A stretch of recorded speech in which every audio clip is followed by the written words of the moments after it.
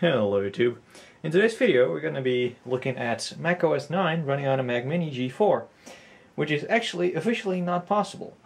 But due to some breakthroughs in the Mac OS 9 Lives community, there's finally been a bunch of people that managed to get it running. There are some caveats. For instance, you can't use the internal speaker, but it should at least boot up and be somewhat usable, and you know, with internet access, and the graphics should work as well, although at a lower clock speed and some things like that. But that doesn't matter too much, because it's pretty neat. There we go, hold down the C key, wait for it to actually take the frickin' disk, and yeah, let's actually see if we can get it running on this Mac Mini G4. This is one of the most powerful Macs that you can actually run this on now. The official most powerful Mac that will natively boot into Mac OS 9 is the PowerMac G4 MDD FireWire 400 model, which was available in single 1.25 and dual 1.25 configurations. Or maybe it was single only. I think it was dual capable in the most high-end model. And the most powerful graphics card you could really use was the Radeon 9250, I believe, or the 9200 actually. I think the 9250 and later actually required you to run OS 10 because of the drivers.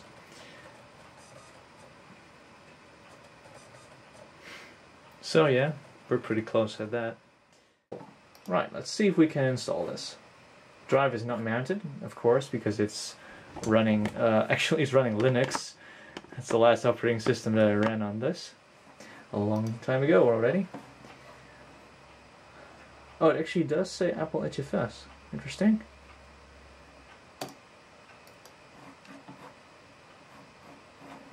Let's just initialize. It'll make it HFS, that's what it said. So now the disk is initialized. Now I'll actually give it a more fitting name. Macintosh HD. Oh, let's get all the way back. Oh, there we go. It'll refresh. Now we've got Macintosh HD. Now we should no longer need macOS Drive setup. Now we need to launch step 2, which is Apple Software Restore, which is more than likely somewhere. I'm assuming it's on the CD, which I need to do a hell of a lot of movements for. It's actually giving me bowel movements. Not really. I'm just talking shit, literally. There we go. Now I've got the actual installer here. Let me zoom in to get the money shot right there. So, we've got Macintosh HD IMG, which is what's going to be restored. We're just gonna actually make it do another erase here, just to make sure. And we'll actually restore the image. And now I'm gonna hope that I burned this thing correctly, because I've done this before, doing restores in Mac OS 9 with CDs that weren't burnt on an actual Mac. And that's given me some troubles. I took a fresh disk from work. I just burnt it at my desk there. In the meantime, while I was doing some other monitoring stuff and working on some server shit. So yeah, just doing some general cleanup and whatnot. So I used Image Burn for this, so I'm gonna hope that's good enough. I've had a lot of luck with Image Burn, burning Mac images before, so we'll just see how this goes. See if this optical drive actually holds up. And there we have it. The volume Macintosh HD was successfully restored. Now we can click Quit. I was like, we should be able to boot or select a boot drive now, but that's apparently not actually a part of the operating system right now. So let's just boot into Mac OS 9 and see if it works. I'm holding down the mouse button, so it will eject this CD as soon as it can do that. Sounds like it's going to eject now. We've got a or a gray screen now.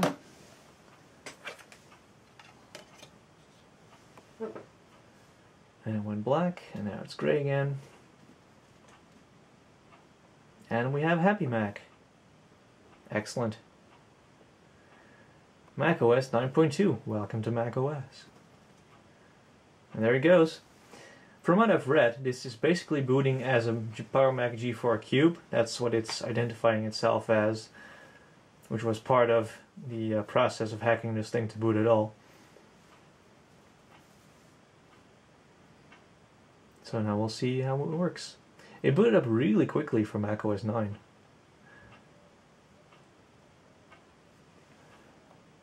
And now it's just flickering back and forth. Do we have a second mouse working? Yes, we do now. Alright. And there we have the initial setup for Mac OS 9. Excellent. Let's go through the DPI settings for this mouse. Okay, we've got 3. Let's get started. Sound appears to be working. I am located in the Netherlands. There we go. No, you can all go fuck off.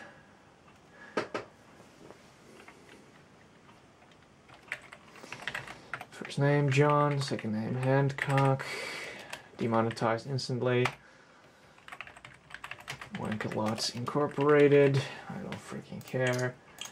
I'll use it at home. I am in IT.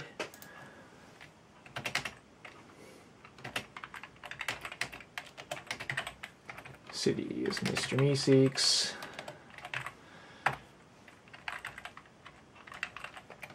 .666. Whatever. Area code. There we go. Do you want to get on the internet? I'll use my existing service. I'm connecting through a local area network. I have DHCP. Thank you very much. Oops, you need to fill this in. Oh my god.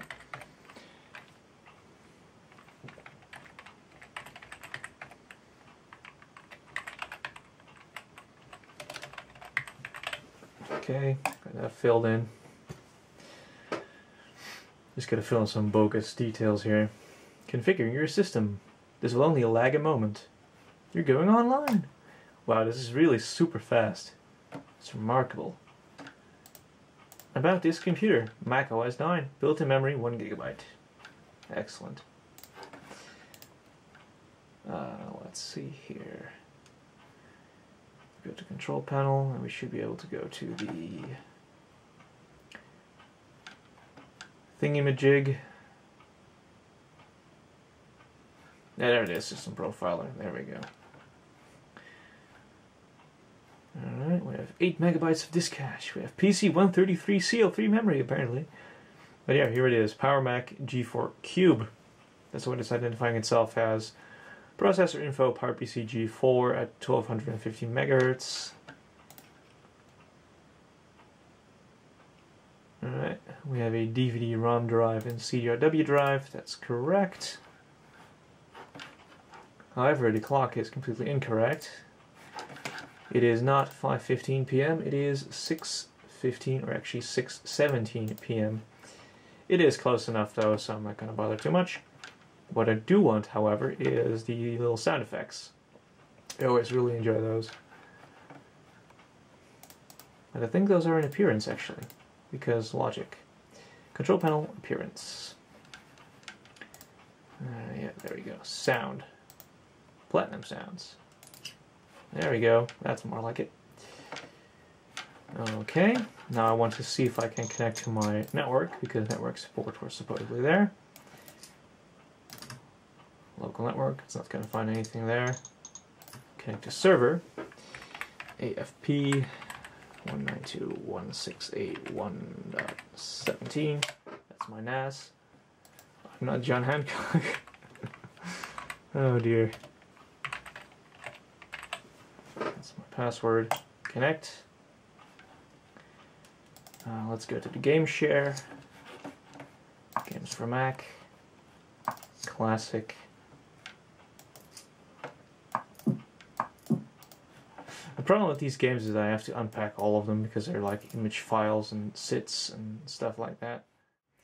So I've installed the first version of Unreal Tournament. I've updated it so we can take a look at that. We also installed Microsoft Office 98 for Mac, so we can take a look at that as well. First of all, let's go to Colosilla and take this thing online. And it looks like I need to replace the battery, so I'll be right back. Alright, there we go. So now the page is loaded, we can actually browse the web in macOS 9 using Colosilla Browser. There we go, let's see if that works. I don't care if it's encrypted, that's just the way it is. That's called the internet.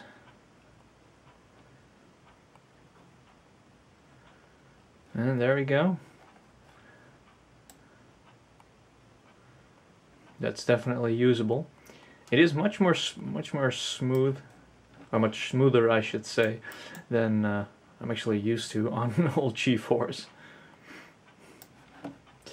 So it definitely shows its power here. So let's go to a slightly more heavy website. It is trying to load the mobile version of CNN and it can't redirect to that because that website doesn't exist anymore. Okay, that's just fine. Let's be very cruel today. Go to youtube.com. It can't even do this under macOS 10, so let alone on macOS 9.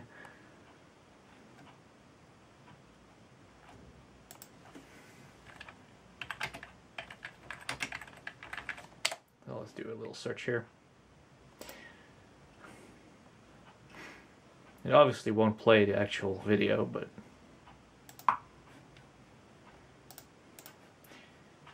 RTSP is not a registered protocol. I'm aware of that. So yeah, we can't actually watch videos, but hey, we can at least take a look at the thumbnails. That's something, right? Okay, so we know web browsing is working just fine, so that's nice. So let's take a look at some regular applications here. I'll pull that open, applications, and let's go through the Microsoft Office suite. Microsoft Office 98. I do have a newer version of Office that will work on OS 9. I think I have Office 10. That should still work just fine. See, that's super fast. This is Excel and it's really super amazingly quick. So that's very nice. Don't save. Of course, we got PowerPoint as well, so we can make some nice little slides. Okay, start using PowerPoint. Apply design. Let's go presentation designs. Oh yeah, Fireball. That's sharp. Alright, let's get out of there as well. So it's working very nicely. Of course, I've got iTunes, so we can play some music here. Granted that it could actually find my library, which it can't, because it's too old. So there's a radio tuner here. Pretty sure that service has been offline for years as well, and it is. That's okay though. That's absolutely fine. So now let's take a look at the game. I've got Unreal Tournament here. This is the original version. That requires me to actually mount the CD. There we go, mounted, and now we can play it. Turn down the volume a little bit. So we can take a quick look at how it performs. It's running into Rave renderer mode, which is specific to ATI cards, and should work very well.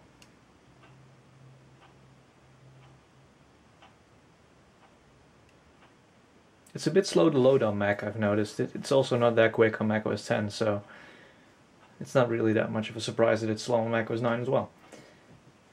But yeah, as soon as you've launched it for the first time, it'll work just fine.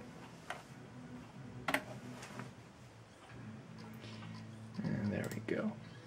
Game is currently set to 1024 by 768, which is as high as it will let us go. So there's that. Let's go play on CTF Face, that's fine. 16 baud is a bit much. Let's stick with 9 and take a look at how that goes.